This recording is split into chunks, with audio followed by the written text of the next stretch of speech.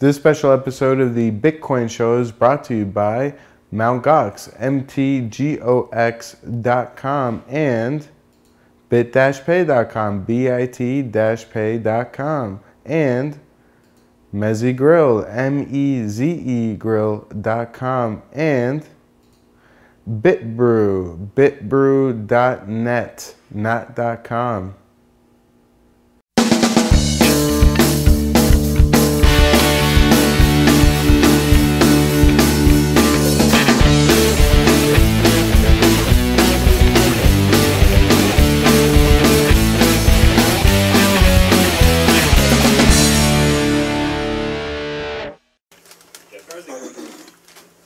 Thank you.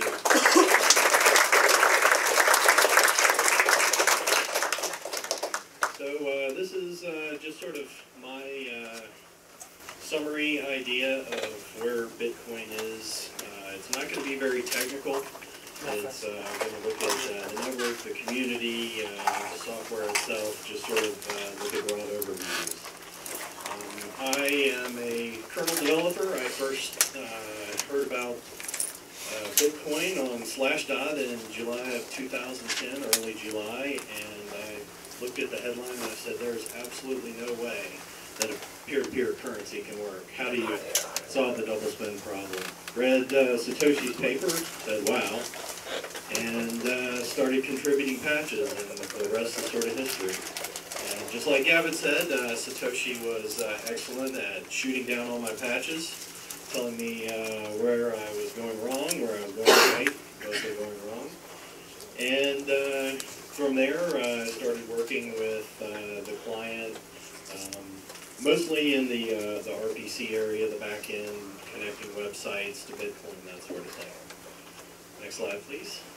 So, first section of the talk, just sort of what is Bitcoin, and you, next slide, will be surprised at how difficult that is to answer.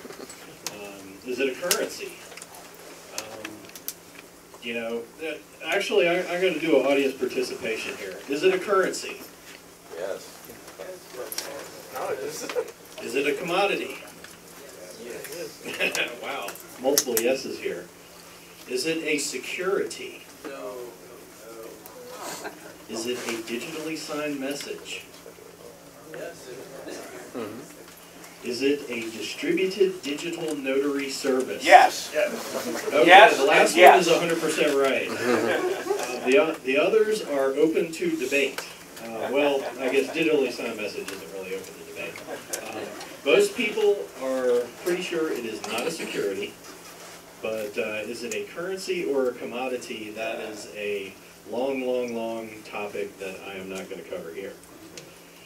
It is what I consider the first truly global currency. There were some other global currencies. The IMF has special drawing rights, which is sort of a basket of currencies, but that's not really an everyday trading type of currency, and it was started in 1960 and no one really cares about it, so it doesn't count.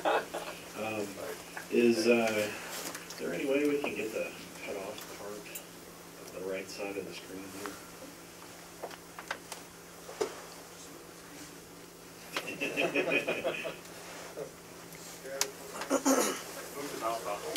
No. Alright, go back. Alright, is it a transactional currency or a store of value?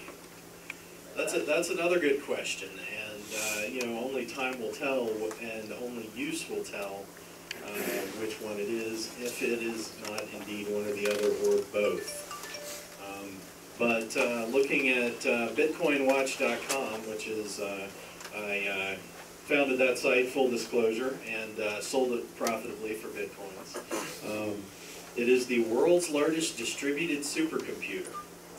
We haven't been able to find any larger network. It's bigger than Boink. It's bigger than pretty much all the other projects that we've been able to find on Google. Next. Benefits, yes, I'm mostly preaching to the choir here. Very rapid transactions, highly redundant. Your bank probably stores your digital dollars in 2, 3, 5 locations. We store your Bitcoins in 10,000. It is highly secure using well-known cryptographic algorithms and technologies, public-private ECDSA key pairs underpin the system. Satoshi's key observation was not cryptography. What Satoshi did was Satoshi took off-the-shelf, proven, well-understood cryptography and put it together in a way that no one had ever seen before. So when people ask me what Satoshi invented, it's the Nakamoto blockchain, as we call it.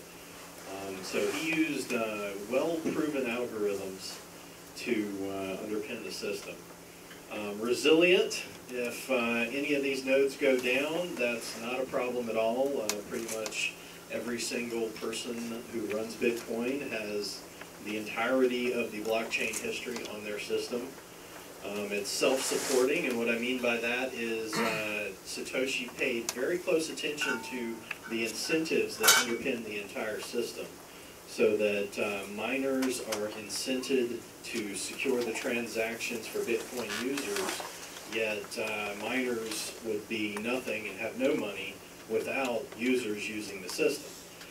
There are a whole host of other incentives, but that's sort of the broad strokes. It's decentralized, which is of great value to a great many people. You don't have a central bank just waking up and deciding one day that your money supply has doubled, and therefore probably having the value of the existing money. It's usable by anyone, anywhere. It's cross-border, cross-culture, hopefully soon interplanetary. And it is a fixed and predictable money supply, emphasis on predictable. One of the big things that businesses are complaining about these days is, it doesn't matter what your politics are, it's regulatory uncertainty.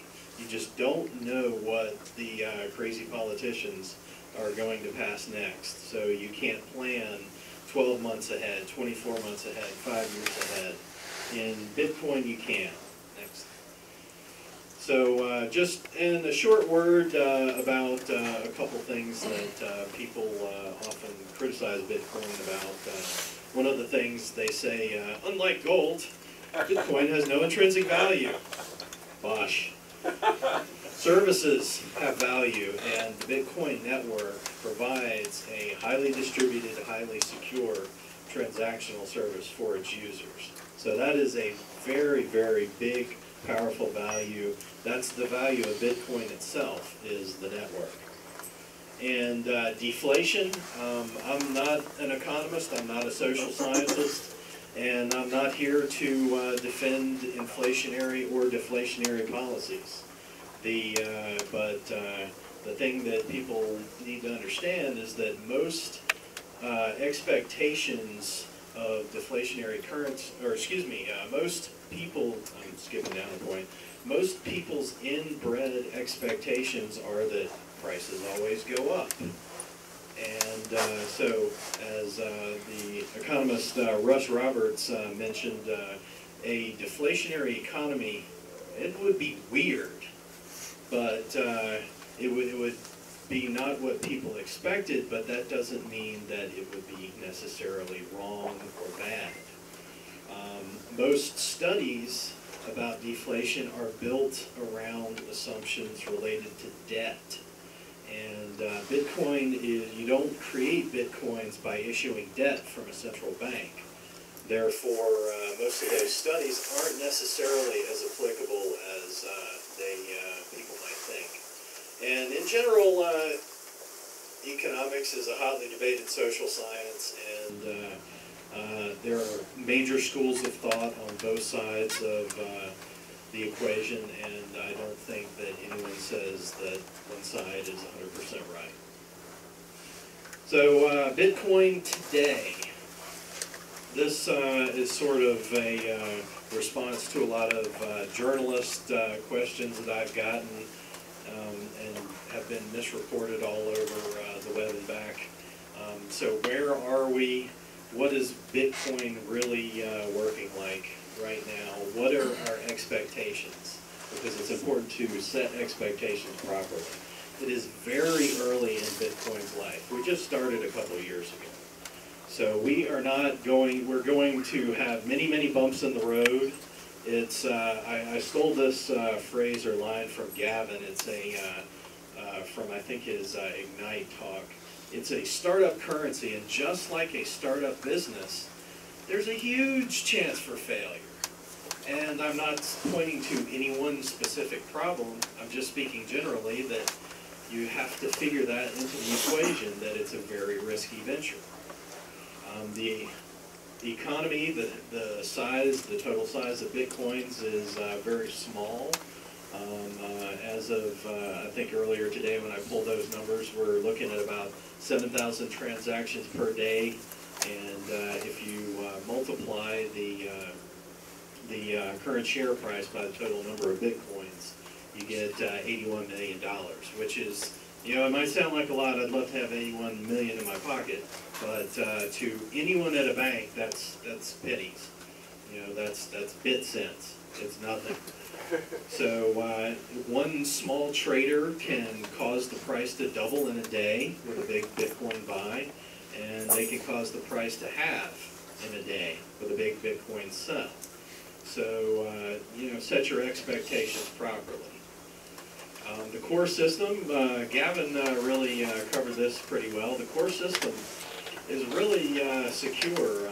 You know, I'm not going to knock on wood and wake up the dog, but, you know, knock on wood, we're looking pretty good so far. The public key, public-private key cryptography in the core system assigning transactions is so far has not been successfully assailed. On the other hand, Bitcoin websites so far have been sort of one small, two-person shops, and they didn't really pay too much attention to security, especially when you're talking about, oh, all of a sudden my website is securing millions of dollars worth of assets, and that's a PHP script they coded while drinking Jack Daniels. So, you know, there's been sort of a disconnect there, in part because the RPC interface, which Gavin mentioned, it makes it so easy to automate transactions, and that's one of the things I love about Bitcoin is you can just download the software, and all of a sudden you have this interface that can move money around the world, and you can come up with the most fantastic business ideas, and just, you know, in your garage, drinking Jack Daniels maybe, you can come up with a really wonderful business idea, launch it, and people have, and they do. So that's really sort of the 10-second snapshot of where we are today. There's plenty of promise, especially in this room. I've been talking with some of the businesses that are some of the exchanges and the other businesses here today, and I'm really pleased with what I've been hearing and seeing. It definitely adds a level of confidence. Where are we with the Bitcoin network? We are about 8,000 nodes that accept incoming connections. That's not total network size. That's what I'll dub important network size. These are the nodes that we need in order for everyone else to be able to connect. Because if you don't accept incoming connections on the network, there is no network. In terms of what's available storage-wise, bandwidth-wise, the network is not very loaded at all. I think that transaction volume could increase significantly, and you know, the network wouldn't blink an eye. However, we desperately need some websites and some volunteers to help monitor the network health. Right now, it's largely an ad hoc effort. Some coordinated over IRC and email, that sort of thing. There have been a couple interesting websites, but we need your help, we need your ideas to keep the network running. And we need more peer-to-peer nodes in general. If you can spare the bandwidth and the network, then run a network node that accepts incoming connections, and you're going to help your fellow Bitcoin users. Mining. Where is mining today? Mining is very highly competitive, as you might expect, because there's a very, very low barrier to entry. You just download some software, and you're helping secure the network, and in exchange you're receiving some bit cents. There's an astounding amount of network power collectively at securing each Bitcoin transaction. And having worked with some what I'll call the legacy banks, and as you probably read in the headlines, their systems aren't as secure as you might have suspected. Very fascinating new development, which really makes me happy, is there's something called P2Pool, which helps address the network effect of people centralizing their mining work into a few big pools. As you might know, there are about 3 big pools: DeepBit, Slushes, and BTC Guild, which serve to validate over 50% of the transactions. And then there's quite a few other pools sort of in the other category. So that was a really pleasing development. And just a quick word on botnets. The stealing resources, very bad. But, I really don't think that that's going to be a huge ongoing problem, because when you wind up stealing someone's computer to mine, their electricity and their computer runs really hot. It makes it really obvious that your computer's been compromised. So there's not a whole lot of profit in that short term, I hope. Anonymity. Sorry, Bitcoins aren't anonymous. It is more private and more anonymous than your credit card or PayPal, but it is less private and less anonymous than just a face-to-face cash transaction. So again, you have to set your expectations properly. True anonymity is very, very, very hard. Tor helps a little bit. But to give one example, even if you're using Tor, it's completely obvious to your ISP that you're using Bitcoin, because the Bitcoin protocol looks quite a bit differently from, surfing to CNN.com or something like that. So unless you're very careful, and this is almost a direct quote from Dan Kaminsky's presentation, which I highly recommend. Unless you're very, very careful, assume a motivated attacker may link your IP address to your Bitcoin transactions. So, and motivated means they're snooping your internet connection, they're loading malware onto your computer. So that's how you protect yourself, is through the normal means of antivirus software and familiar computer security. Community and trust. Due diligence, checking into the websites that you're sending Bitcoins to, understanding who you're paying. Just because it's a virtual currency doesn't mean that you can give your money to someone named Tom Williams in the West Indies and that they'll keep your Bitcoins absolutely safe. So trust remains paramount, and using a virtual currency over the internet doesn't change that at all. So make sure you know who you trust. Make sure that they are competent to secure your Bitcoins. Regulatory compliance, that's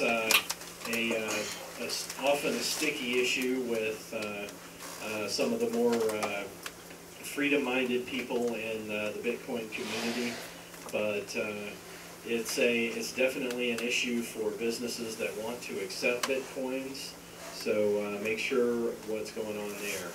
And finally, a shout out to Nanotube in the front here, who created Bitcoin OTC and building the GPG-based Web of Trust. You can log on to, is it bitcoinotc.com? Bitcoin-odc.com, and that'll tell you how to start building an identity which you can integrate into a web of trust and begin to interact and build trust with people that you may not have met directly face to face, but over time, just like you build trust anywhere else, that'll help identify the person with whom you're dealing with. Bitcoin versus the press. There's been plenty of misreporting and totally absent fact-checking and loads of stories. My favorites are Bitcoins are anonymous and untraceable. The Bitcoin Wiki has said no, no, no for quite a while, but apparently they were unable to perform a Google search. Another couple gems, $9 million stolen from Mt. Gox, or the Bitcoin value dropped to 0, none of which are true. But my favorite came from the TurboTax blog that said Bitcoins are tax-free. I would not advise following that advice. But really, I mean, there have been some howlers, but what does this tell us? Number one, Bitcoin is just very complex. It's difficult to understand. It's difficult to explain to other people, and that's really a challenge for us as a community, is to better communicate what's going on. And really, it demonstrates the need for some motivated individuals to help work on a Bitcoin PR effort, which is something that I'd like to see. Moving on to the Bitcoin client. In my opinion, and stress this, I'm only speaking for myself, not speaking for Gavin or anyone else, it's only really for power users. I don't think that Uncle Joe and Aunt Tilly are going to understand how to properly secure a wallet and run a peer-to-peer node on a network that may be subject to denial of service attacks.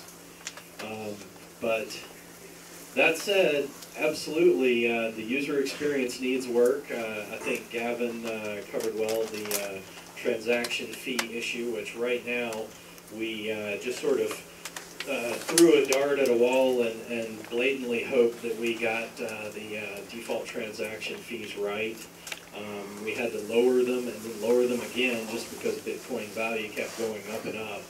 And that's really not the way we should be doing things. The market should be setting the proper transaction fee level.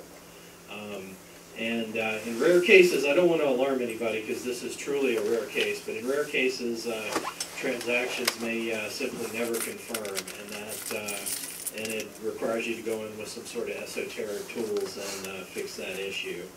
And so that leads to a disappointing user experience, to say the least.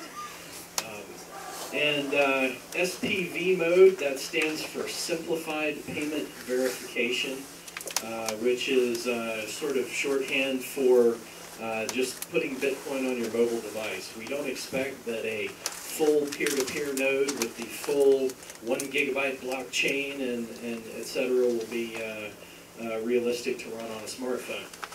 So what you're going to be looking at is a more lightweight client that can access the Bitcoin network, connect, send transactions, receive transactions, and disconnect. And right now, Mike Hearn at Google, who works on the Bitcoin J client, is focusing on that direction. Another thing that what we have, just sort of overview of not just software, but monetary tools in general. We have, stating the obvious, we have basic transactions and exchanges. They're highly automated. We have excellent APIs that are very easy to use. Pretty much every programming language you can imagine, there's some way to access Bitcoin and perform transactions. Unfortunately, we do lack some tools like being able to short or to option Bitcoin prices for the futures, that sort of thing. I believe would be beneficial to the Bitcoin ecosystem and make Bitcoin a healthier monetary tool. So looking, that's sort of Bitcoin today, but let's look at the future. Challenges. Bullet point number one, Gavin, I think, covered really well. It's just not sexy to fix bugs and do the important grunt work that is necessary to keep financial software safe, secure, and working. So, you know, we're definitely looking for people interested in QA, interested in helping out that effort. Even so much as if you're willing to run the latest Git version, which is the not yet released version of the software. I strongly believe from my work on the kernel that the internet is the biggest test lab in the entire world. We need to make use of that. Another challenge in general is the paradox of the decentralized nature versus the network effect. In broad strokes, network effect simply means that Amazon.com is huge. It has all the books that you want, so everyone goes to Amazon. And competitors have a really, really tough time because everyone goes to Amazon. eBay is similar. There are other startups, but eBay is where everyone goes to sell. So network effects, you see that in pools, for example, mining pools, where a lot of people just collect into the bigger mining pools. And it affects pretty much anything decentralized. There is a pull towards a monopoly in power or size or pick your attribute. And some amount of self-policing is required. And I don't mean, I'm not talking about laws here, I'm just talking about network health. We need to be able to rapidly address core security bugs. And so far, I think that Gavin and the dev team and a lot of the our helpers on IRC, which we really depend on in Pound Bitcoin Dev, have really been doing yeoman's work, but we could do better for a piece of financial software. There ought to be, I think, ideally some sort of dedicated security team. And similarly, if there's an issue in network health, we need to rapidly address that as well before it becomes a problem. If there's a DOS on the network, we need to notice that and take action almost as soon as it happens, ideally. And previously mentioned, we're a bunch of geeks, we're a bunch of hackers, and we all like to write code, and none of us are PR people. And Bitcoin can use some more PR people. So that's a Bitcoin challenge going forward, so that we don't have U.S. senators squawking to the press and having silly statements run unchallenged. Specifically, challenges scaling up as transaction rates increase. Sort of fewer and fewer people can afford to run peer-to-peer nodes. I think that it'll probably wind up that not everyone runs the full Bitcoin client. Most people would probably prefer to use the smartphone client, and that'll leave enthusiasts, miners, which I left off the list, wallet providers, etc., being the people who are running the full Bitcoin nodes. Network and disk, they really won't be an issue for some time, and so this is, a year or more into the future. Block database size is beginning to become a problem. In particular, bringing up a full node takes hours, days, if you're really unlucky, and some work is going on to address that problem. The future, it's awesome. It works right now. Bitcoin works right now, which says a whole lot considering all of the people who are trying to test the system, stress the system, steal currency, all the things that people try to do with U.S. dollars. We have the same problems in Bitcoin, except they're now all automated and over the internet, and it works. That's big. There is plenty of room to grow, even with the current software, before any of these challenges, I think, become major problems. The websites, as I mentioned, I've been talking to some of the vendors around here. They're definitely paying more attention to security and engineering than maybe the first generation of Bitcoin websites did. They're realizing that 10,000 Bitcoins is actually worth a whole lot, whereas when some of the earlier websites started, 10,000 Bitcoins that paid for a pizza, and that was about it. So Bitcoin has gone very far and very in a short amount of time, I guess. Thinking sort of outside of Bitcoin itself, Bitcoin is open source software, so people can and have started their own global currencies. Bitcoin is, at least as I'm claiming, people can dispute this, but I think it's the first global currency which has major implications all over the world. It's just fun to think about. And will Bitcoin spark other global currencies? Will Bitcoin spark other blockchain, Nakamoto blockchain currencies? There is already Neem Coin and a couple other startup currencies based on the Bitcoin technology. Will one of those become more attractive than Bitcoin itself? Only the future will tell. The main thing that Bitcoin has going for it right now is that number one, everyone is invested in the current system, i.e. the network effect, and number two, Satoshi really thought hard about the incentives, and collectively the community seems to agree with him. So you have big hurdles starting another currency, but it's open source. The source is out there, and fantastic things can come from it. And will we see Bitcoin-specific banking regulations? Because this is a brand new thing that no one's ever seen before. Different governments might say Bitcoin is stored value, or it isn't, or it's a commodity, or it's a currency. And we're going to have to live through the politicians figuring that out as we go along. So I predict that there will be a Bitcoin-specific law. Hopefully it's not a banning, but it's this is how you treat Bitcoin. And that's really, just in general, what I think is a really bright future. Bitcoin has a lot of room to grow. It has a fantastic, highly secure technology backing it. And, the future is this room.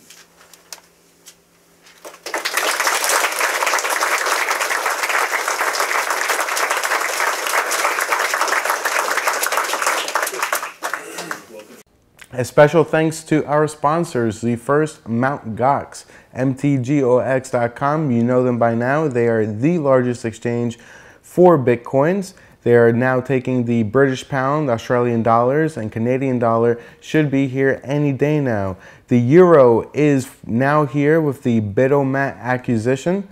Mt. Gox mobile app is now on the Android market. It allows you to take Bitcoins on the go. And finally, with the USB security device, the YubiKey, it protects your account even on compromised computers.